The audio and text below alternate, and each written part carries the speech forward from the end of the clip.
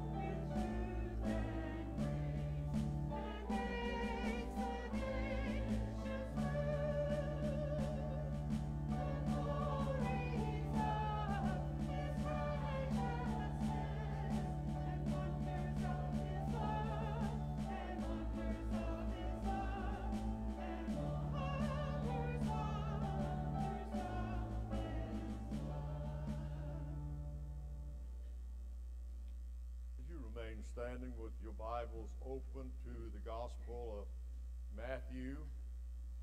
This is his account of the birth of Christ, and we begin reading at verse 18. And through this month, we will be looking at other records of the birth of Jesus Christ. But for this morning, we are going to obviously be in the book of Matthew, and we'll be explaining to you a bit later why this book is the first one in the New Testament. But from chapter 1, verse 18, now the birth of Jesus Christ was on this wise. When as his mother Mary was espoused to Joseph, before they came together, she was found with child of the Holy Ghost. Then Joseph, her husband, being a just man and not willing to make her a public example, was minded to put her away quietly. But while he thought on these things, behold, the angel of the Lord appeared unto him in a dream, saying, Joseph, thou son of David, fear not to take unto thee Mary thy wife, for that which is conceived in her is of the Holy Ghost. And she shall bring forth a son, and thou shalt call his name Jesus, for he shall save his people from their sins. Father, we thank you for the written word. It gives us testimony to what happened and how it happened. Thank you, Father, today that we have not only the written word, we have the living word. Jesus Christ has come to live in our hearts. he has come to reveal to us truth that we would not otherwise know. Indeed, natural man cannot know because they are revealed by the Spirit of God. So thank you. In these coming weeks, we can look at a story that we have visited many times in the past, but today it is as though we're hearing it for the first time. And if anyone who hears this word has never trusted Jesus Christ as their Savior, this has to be the moment. This is the hour. Now is the time. We pray, Father, that the Spirit of God would just bring his work of conviction, and there will be a response to the Spirit. Obey the Spirit. Do what he says to do, and do it now, without delay, without hesitating. Thank you, Lord, for the time to worship, just the joy of being together with people of like faith, and just to lift up, magnify the exalted and precious name of Jesus Christ, in whose name we pray. Amen. Amen. You may be seated if you would. It is a joy to greet you this morning. And in the last couple of weeks, we have been blessed with showers of rain on the outside, and we have been blessed even more with showers of blessings on the inside. There's no doubt about it. We are blessed. We're blessed going out, and we're blessed coming in. We're blessed when we're standing up, and we're blessed when we're sitting down, no matter what. God has blessed us beyond measure, more ways than we can know, more ways than we can count. Thank to the sanctuary choir, the children and youth this morning, for leading us in our worship time. What you've heard this morning is but a small part of what you'll hear tonight. And we pray that not only are you planning to be present, but you are planning to invite someone to come with you. This may be the opportunity that you have to introduce them to the church. More importantly, it may be the opportunity you have to introduce them to the Lord. So don't miss that. Don't miss that. This is a time of evangelism tonight. This is a time when people are going to hear the gospel in song, but the gospel nonetheless. Thank you this morning for your presence here. I've been kind of prompted to make a couple of announcements that I usually don't do, but nonetheless, I'll highlight these. Please remember that the New Year's calendars are yours for the taking, one to a family. The offering envelopes are there for your benefit. That is important that you use those. And next Sunday morning, we will have, after worship service, a soup and sandwich fellowship time and introduction to our Lottie Moon Christmas offering. And you are asked, please, if you would, sign up. If you're planning to bring soup, that's okay. If you do it, it's just good to know what to expect.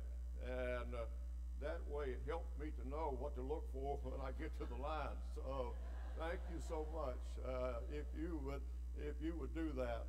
And we're just looking forward, excited about this time of the year, what the Lord is doing, and to share God's word with you. I can tell you it's just a special privilege for us today. And so, given the fact that our scripture has been read, we've had our invitation, and I suppose that means it's time for the sermon. And so you all ought not cross me up like this. It just confused me. I'm a creature of habit, and I think we all are, but that's okay. That's okay. I just want to tell you that talking to someone last week after the worship service, how many ways can you tell the Christmas story? How many ways can you tell about the birth of Christ? What can you say that hasn't already been said? But then I was reminded that some of the Christmas programs that we watch, It's a Wonderful Life and so forth and so on, they've been showing those since, 1940? And so we're not telling you probably anything you haven't heard. Maybe I'll be telling you in a different way, but I can tell you that each Sunday this month, I'll be sharing something with you about the birth of Jesus Christ. And whether it comes from the four Gospels remains to be seen. I'll just do as the Lord leads. You say, well, Pastor, you really don't have a lot of choice because Matthew and Luke are the only two that record anything about the birth of Christ. I beg to differ. Mark and John both talk about the birth of Jesus Christ, and if the Lord so leads, we will get to that.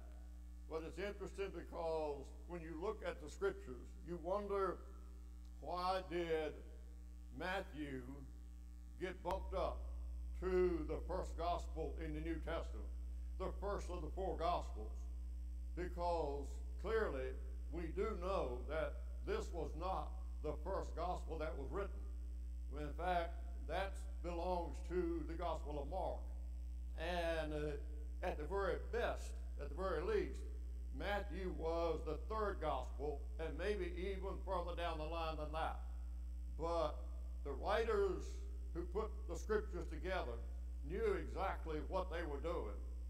And I have to tell you, you've always been told, if you're going to have somebody who is new in the faith, or maybe not new at all in the faith, don't ever tell them to start reading the Gospel of Matthew, because in chapter 1, you will hear a lot of so-and-so begat so-and-so, so-and-so begat so-and-so. And so what will happen is somebody starts reading that, and before you know it, they're going to get disgusted and they're going to quit. And so you want to send them to the Gospel of John. If there's somebody new in the faith, or if they've never made a profession of faith at all, you give them the Gospel of John. You tell them to read the Gospel of John. But the Gospel of Matthew has its place, and rightfully so, by being the first book in the New Testament, the first of the four Gospels, because in the closing of the Old Testament, there was a promise of the king that was going to come, the Messiah that was going to come. And here again, there have been 400 years of silence. Not a word from God for 400 years. It seemed like there were a lot of things going on that happened for 400 years, such as the people of Israel being in bondage in Egypt for 400 years. But at long last, the sound has broken. And the interesting thing is, when you read this, not only is it important that it be the first gospel in the New Testament, it is also important that they record the lineage as they did. Luke does the same thing, but Matthew traces it back to David. Matthew is presenting the fact that Jesus Christ was the rightful heir to the throne of David. He was not only the rightful heir to the throne of David, he was the rightful one to serve as our great high priest.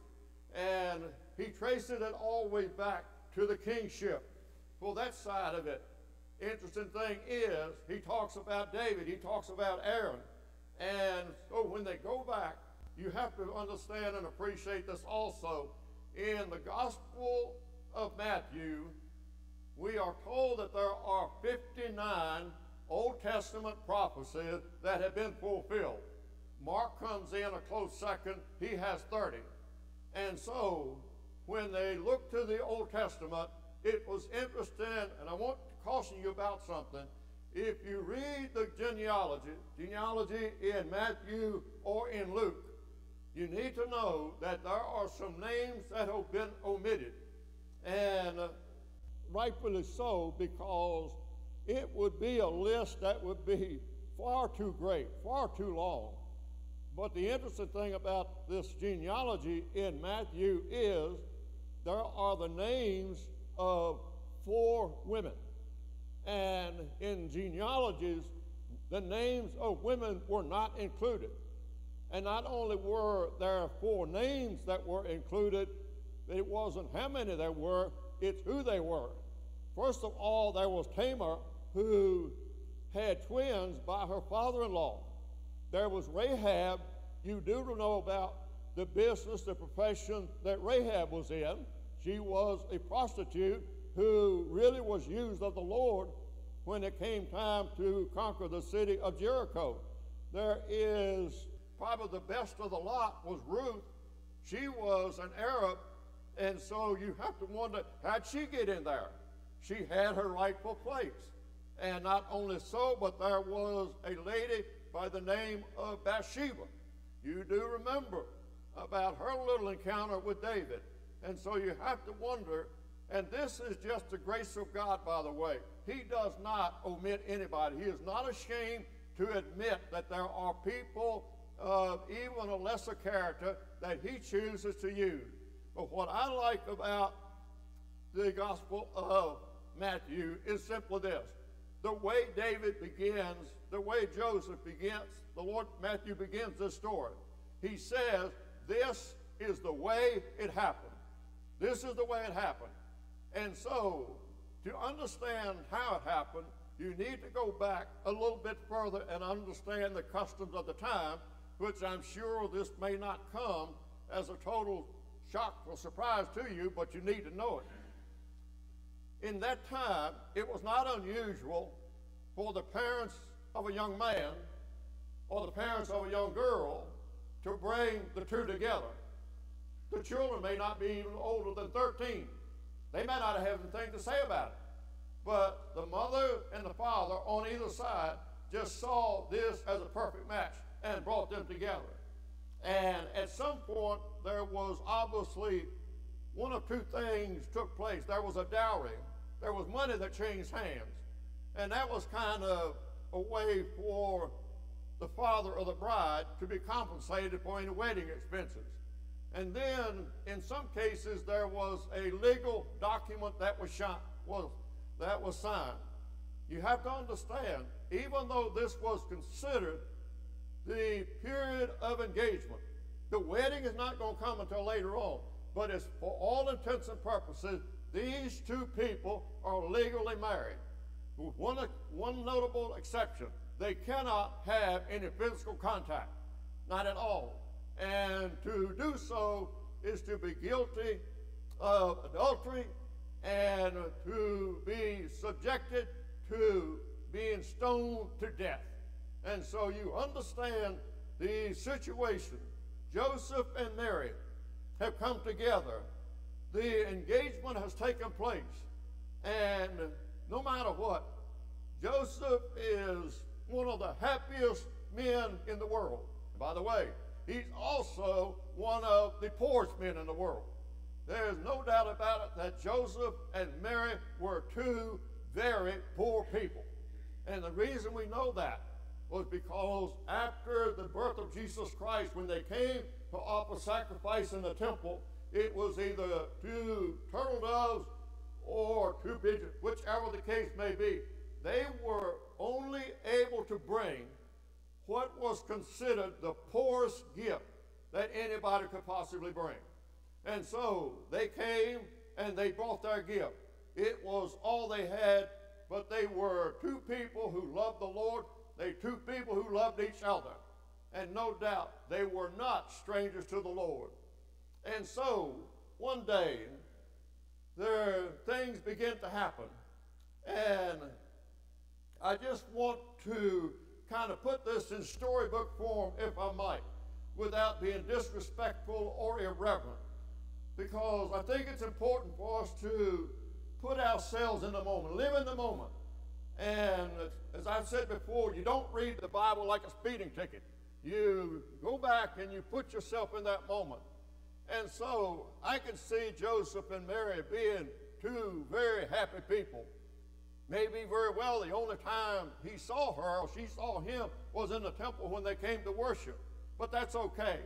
At least they were happy. They were in love. They were engaged. And it was just a matter of time before they would be officially declared man and wife. They would go through their wedding ceremony. And so there came a day when Mary would say to Joseph, and I just envision this, and if you want to fill in any blanks or you want to put your spin on it, that's okay. I'm not calling this a spin. This is kind of how I think it happened. Mary just told Joseph, listen, how about I pack a picnic lunch and we go down by the lake and just have some time together. Well, that sounds like a good idea. We'll do that. And so off they go, and down by the lake.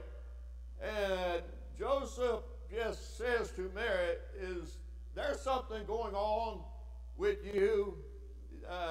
You just don't seem like yourself. She said, why do you ask that? Why do you say that? Well, you just don't seem to be your joyful self. Somehow you just seem like there's something weighing on you, something wearing on you. And she said, well, Joseph, I've been meaning to talk to you. We've got a little bit of a problem. Oh, and what was that? Well, you remember when the Lord appeared to Zacharias and told him that his wife was going to have a baby? Well, yeah, what's that got to do with us? Well, I'm going to get to that. I'll get to that. Do you remember that he doubted what the Lord told him, and he got a case of the lockjaw, and he could not speak until that baby was born? Yeah, I know that. What about that? What's that got to do with us? Well, Joseph, I got to tell you something. I'm going to have a baby. You're going to have what? What did you say? I thought you said, Mary, I thought you said we're going to have a baby. Come, quit messing with me. No, Joseph, I'm going to have a baby. I'm going to have a baby. With that, he absolutely wilts. He absolutely shrinks. Mary, I can't believe you do that. I cannot believe you be that unfaithful. Joseph, you got to understand, I have not had relationship with any other man. Any man. Mary, please, listen, I'm not very old, and I don't know a lot about the birds and the bees, but I do know two people, preferably a man and a woman, have to come together in order for you to have a baby. And so, no, I have to tell you how it is. Let me tell you what happened. And she tells him exactly what happened. And by the way, the angel of the Lord appeared to Mary and to Joseph, but I don't believe they appeared to the two of them at the same time. I really don't. I think the scripture bears that out. Because in Luke chapter 1, the angel is named Gabriel. And he comes to Mary and says, Hail Mary, thou art highly favored among men. I heard it said once that God looked through the centuries to find a woman who would be worthy to give birth to the Christ child. And finally he came up, he found a woman by the name of Mary. I totally, wholeheartedly, absolutely disagree with that statement. I believe from the foundation of the world, from the creation of the world, God knew that Mary was going to be the mother of baby Jesus. Nothing he does is by surprise. And so Gabriel comes to Mary and tells her that you are going to have a baby. They'll call his name Jesus. He will save the people from their sin.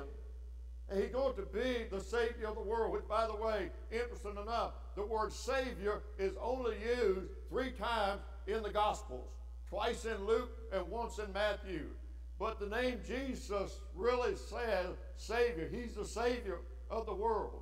And so, with that, the angel of the Lord Gabriel speaks to Mary, and she raises the question. Zacharias laughed at that same angel. Zacharias laughed when Gabriel told him that his wife, Elizabeth, was going to have a baby. And it wasn't going to be by the Holy Spirit, it was going to be by him. He laughed. And for that, he got a case of being dumb until not being able to speak until the baby was born. Mary asked the question, how is this going to be, seeing I haven't known a man? I have not had any sexual relations with a man. How's this going to happen? And the angel graciously and lovingly answers her.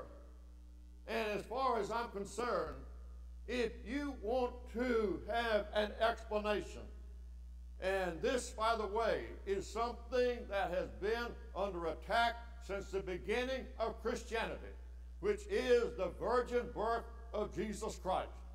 There are people who will not accept the fact that Mary was conceived of the virgin. that Jesus Christ was born of a virgin, that he was conceived of the Holy Spirit. I'll tell you how this happened. In Luke chapter 1 and verse 37, it tells you all you need to know about how this could possibly happen. It says, with God, all things are possible.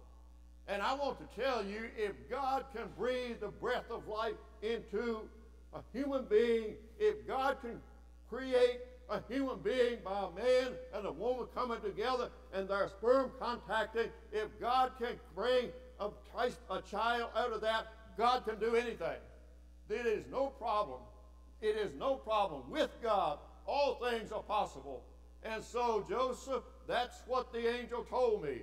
It may be, Mary, it may be. God knows I want to believe you. I never want to not trust you, but I don't understand this. I'm just going to have time. I've got to have time to think this thing through. Okay, Joseph, you take your time, but I'm going to visit Elizabeth. At least she knows something about the angel of the Lord speaking to human beings. And maybe she didn't conceive the child the same way that I did. But nonetheless, it was just as much a miracle of God that she would have a child at this point in her life. Okay, Mary, but I've got to have time to think this thing through. I've got to have time. And so off Joseph goes. And who knows where he went. But I'm guessing that he went for a long walk. You talk about his head spinning. You talk about a man who is just mixed up and doesn't. On one hand, he wants to trust her. He does trust her. He does believe her. But I like the scripture of the man who said, Lord, I believe, help thou my unbelief. I think that's exactly where Joseph was. Lord, I believe, help my unbelief. I don't know where he went. Maybe he went up into a cave to find solitude. Maybe he went up on the pinnacle of the temple. Maybe he considered, by the way, taking his own life. After all, this is going to be an embarrassing situation if people find out that Mary has a child and Joseph is not the father. She's going to be condemned to death. And by the way, he has to be the first one to throw the first stone. He has to be the one. So off he goes. Maybe he decided that he'd go up on the pinnacle of the temple. Remember where Satan told the Lord, you jump down from the pinnacle of the temple and the angel will bear you up? He didn't fall for that, but maybe Joseph was up in that area. Wherever he is, he obviously went to sleep. And while he was asleep, the angel of the Lord, it doesn't say it was Gabriel, but it was an angel of the Lord, appeared to him and said, Joseph, don't be afraid to take Mary to your wife, for that which is conceived in her is of the Holy Spirit. She's going to have a child, and they're going to call his name Jesus, for he shall save the people from their sins. And so it was. Joseph got up. Oh, thank you, God. So there really is something to this thing about angels. It really is like Mary said. The angel of the Lord really did come to her. The angel of the Lord really did speak to her. The angel of the Lord really did explain to her exactly what was going to happen. It sounds a whole lot like Mary said. There wasn't a whole lot of difference between what the angel said. And so Joseph and Mary now are on their way. They have their engagement consummated in marriage. And now Caesar Augustus has issued a decree, and Joseph and Mary have to make a 3-day journey into Bethlehem. And this, by the way, if you're looking for the timeline, this is right at the time that Mary is about to deliver her baby. And so off they go on a 3-day journey, a difficult journey. They come to the inn. You know the story. There is no room in the inn. Well, that wasn't really true either. I still want to get a piece of that innkeeper, because he could have given them his room. He could have done something, I believe. But you know what? it was all in God's plan. It's okay. It was all in God's plan. And Joseph, being the carpenter that he was, being handy about working with his hands, being handy with working with wood, could piece together a cattle trough, a manger, if you will, and the Christ child, the Savior of the world, who came from the glories of heaven, now makes his entrance into this world in a cattle trough, in a manger, in Bethlehem. And so it was that Herod decided, I cannot have this threat. I can't have this competition. And so he issued a decree that every baby 2 years old and under would be killed. And being warned of the Lord, Joseph takes Mary and the baby and goes into Egypt. And he stays there until the death of Herod. And he comes back. And working around the carpenter shop, our blessed Lord had the privilege of learning the trade from the best of the best. Although I'm just guessing that Jesus Christ was the best of the best. He didn't need a whole lot of training. But what it must have been like to see the baby Jesus around the carpenter shop kicking that sawdust and doing whatever he had to do, then we don't know what happened to him. We do know that for all that we can understand, Joseph did not live to be an old man. We know about Mary being at the cross. We don't know anything about Joseph being there. And so I want to tell you that when you want to talk about the virgin birth of Jesus Christ, you cannot argue, you cannot deny it. You might dispute it, but you cannot deny it and still have any hope of eternal life. And I'll tell you why. You've heard this, but you must never forget it. Every ounce of blood in your body and mine is determined by our Father. That's why you carry your Father's name. You have your Father's blood in your body. And the sin is in the blood. And had Jesus Christ not been born of a virgin, he would have had the same sinful blood that we have, and he would have been disqualified from being the Savior of the world. He was conceived of the Holy Spirit. With God, all things are possible. And in that particular area, all things were necessary. It was absolutely essential that the blood of Jesus Christ that flowed through his veins was divine blood. It was heavenly blood. It was God blood. It was not the blood that has been traced everywhere through every generation from Adam right on to the present. Make no mistake about it. And by the way, just as the Holy Spirit gave a new birth to our Lord and Savior Jesus Christ, that same Holy Spirit gives new birth to anyone who doesn't know Jesus Christ as a Savior, but will open their hearts and say, Lord Jesus, come in. I know I'm a sinful.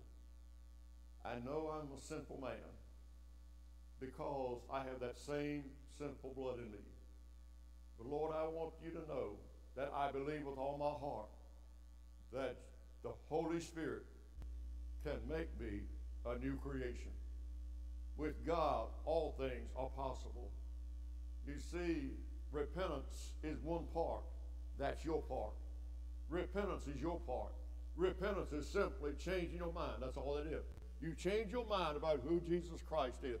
Change your mind about what you have believed, what you have always thought about Jesus Christ. You change your mind about that, and God will change your heart. The Holy Spirit will change your heart. You can say, Pastor, I've tried to change my life. You're not going to do it. You're not going to do it. Only the Holy Spirit can make you a new creation. Just as he brought the Christ child into this world. And so what a moment of joy that must have been when after the angel of the Lord spoke to Joseph, he comes back to Mary and he said, Mary, Mary, the Lord talked to me. The angel spoke to me just like he did you. And I now understand. And I'm so thankful which, by the way, Mary had other children.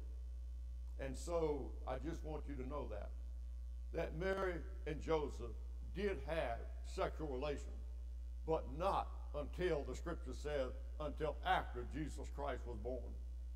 How faithful, how loving, how trusting.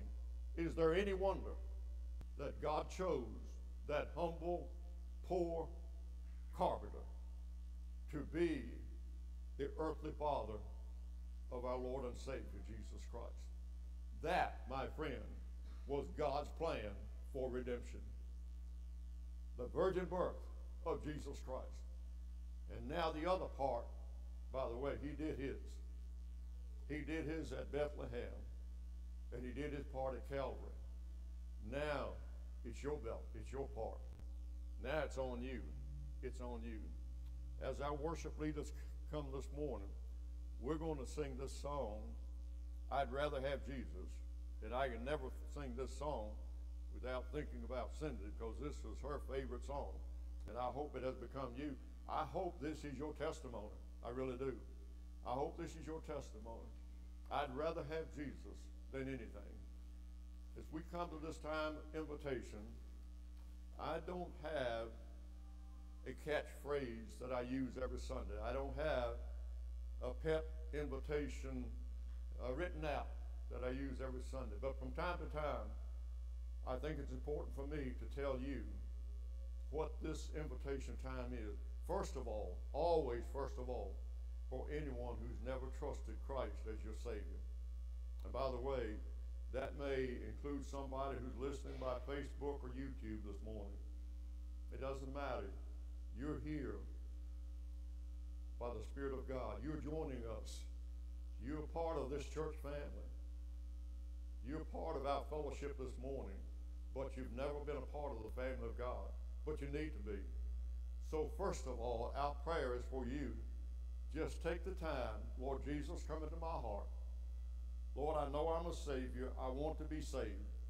Lord, I know I cannot save myself. Say it how you want to. But God knows your heart. It's not going to be about what you say. Don't be clever with the words. He's not impressed with your word. He knows your heart. He's looking at your heart. God looks on the inside. Man looks on the outside. And so I want to be a Christian. That's all you have to say. God knows. He can take it from there. He can handle that. The second part is you're in this church community. You don't have a church family. You need one. And so we recommend if you're not a member of any church, you've made a profession of faith, and maybe you have or have not been baptized. And if you have not, you need to take care of that. We'll not do that right now. We'll wait until summer. Thank you very much. But you need to make that statement. I want to follow the Lord in baptism. And I want to be a part of this church. I want to be a part of a place where I can serve and the church can serve me. It works both ways. And then you want to just come this morning and trust the Lord as your Savior. You want to be a part of this church family. And whatever God has laid on your heart, you need to do it. Whatever He tells you to do, you do it. At the marriage feast in Canaan, when they ran out of wine, and they came to the Lord's mother, she said, whatever He tells you to do, you do it. Somebody called that the best piece of advice in all of the Bible. Whatever He tells you to do, you do it. This is your time. But when you're talking about gift giving, and I guess your mind has kind of gone in that direction by now. If not, you need to be thinking in that direction. I'll tell you this, the greatest gift you'll ever have is a personal relationship with Jesus Christ. The gift of God is eternal life through Jesus Christ our Lord. You can't earn it. It's a gift. It's yours to get, His to give, and yours to receive. As we stand, as we sing, I'd rather have Jesus. I'd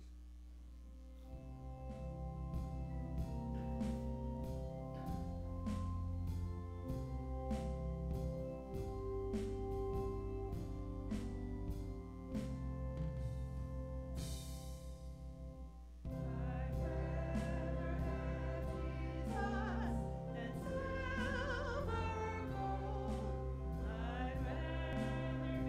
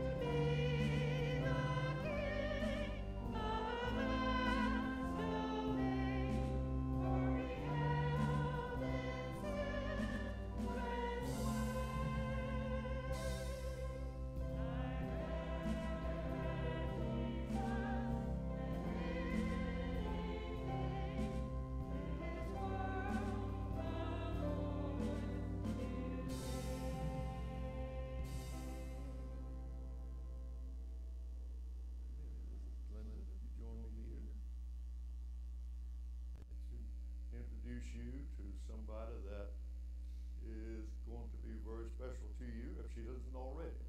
She's certainly special to the Lord because he gave his son that all of us together could have eternal life.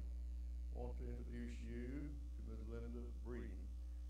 She has been worshiping with us the last few Sundays, and interesting enough, members of her family have introduced her to the church, and now she has come and talked with me before our worship service this morning, and so I kind of knew that she was coming to express her desire to be united in the fellowship of this church by transfer of letter. And so we are just so honored, so happy for you, Ms. Linda, and we just know that this is a decision that the Lord has led you to make, and we just want you to know that we look forward to worshiping and working together. And whatever gift you may have, whatever your strength is, you let us know, because if you don't, we'll find out anyway.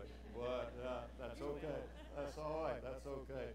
But we just want you to know we just appreciate your being here and your desire to be a part of this church in the official sense.